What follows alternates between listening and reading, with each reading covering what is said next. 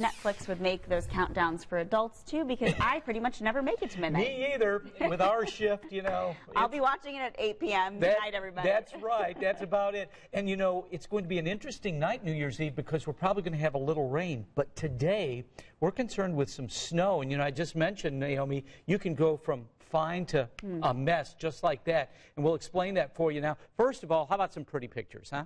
Noblesville, Carmel, Nashville, Kokomo, all here with blue sky, and you would look at this and you'd think, there's no way we're going to get snow, but we will a little bit later on today, and I think some of you could get just a locally heavy downpour very quickly.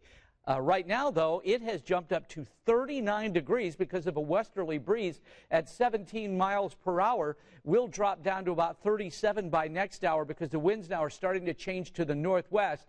And for the evening rush hour, we are expecting some snow squalls to move in here. I hope it's not real bad, but I do have to prepare you for the fact that we will, during the evening rush hour, and I would say especially like 6 o'clock, so in about 5 hours and 45 minutes, something like that, have these narrow areas of very heavy snow with winds that could gust in excess of 30 miles per hour, which means that stuff kicks up, it's poor visibility, and a quick inch is possible, which really is a lot for Indiana. To get an inch of snow in a short period of time is kind of rare, but we can see that tonight.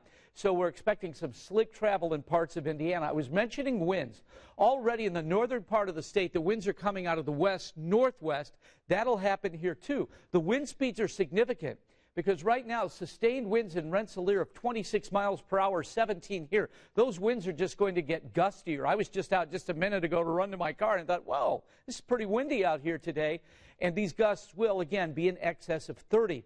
Sean Ash was talking about this last night. He'll be with you again at 5, filling in for Angela, but he was talking about the fact, and I thought this was a very good point, that the biggest travel impact is snow-covered roads because they'll be kind of icy due to the wind and the fact that they're blowing in horizontally and can make for some very slick travel. We're not concerned with that right now. We're at 39, 36 degrees in Lafayette. But let me show you now what's going to happen in the next few hours. Even by 2:30, we're fine. So for the evening rush hour, we start out dry, but very quickly, 5, 6 o'clock, here comes the snow. So by 6 o'clock, we've probably got 20 to 22 counties that are seeing some kind of a snow squall. This is 6:30 as we go into nightly news, and we'll have more widespread snow. And this is not over yet. So it's going to take at least until 8 o'clock, and even at then, we'll still have some snow around the metro area for this to get out of here.